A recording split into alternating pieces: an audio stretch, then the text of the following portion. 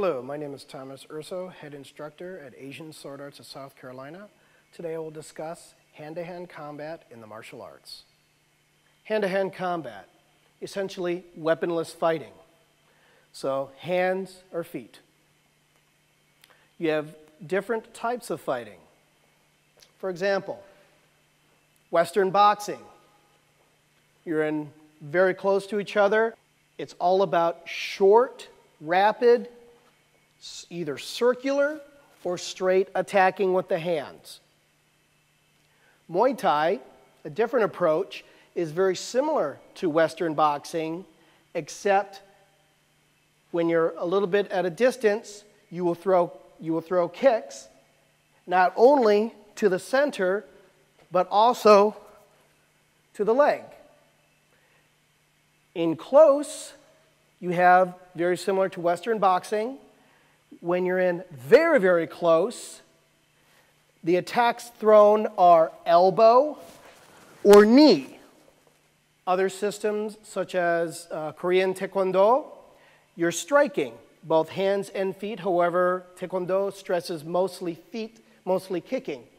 So you're because your legs are longer, you're at a greater distance. So from here, you're fighting, you come in and do rapid circular continual attacking. Another Korean system, Hapkido, very similar to Tae Kwon Do. It has all the striking, all the kicking. However, it also incorporates joint manipulation. So someone grabs you. What do? Hapkido, you can strike.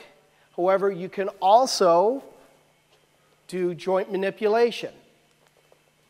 Other grappling systems, such as Japanese Jiu-jitsu. Please remember, Jiu-jitsu is a generic term and can fit many different martial systems. But it's basically, for lack of a better term, wrestling. So from here, you're about to attack.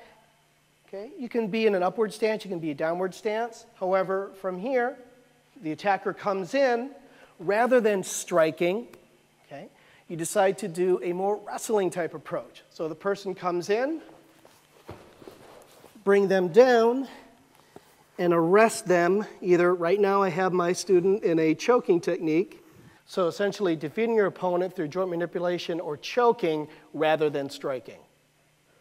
Once again, my name is Thomas Urso, head instructor at Asian Sword Arts of South Carolina, and today we discussed hand-to-hand combat in the martial arts.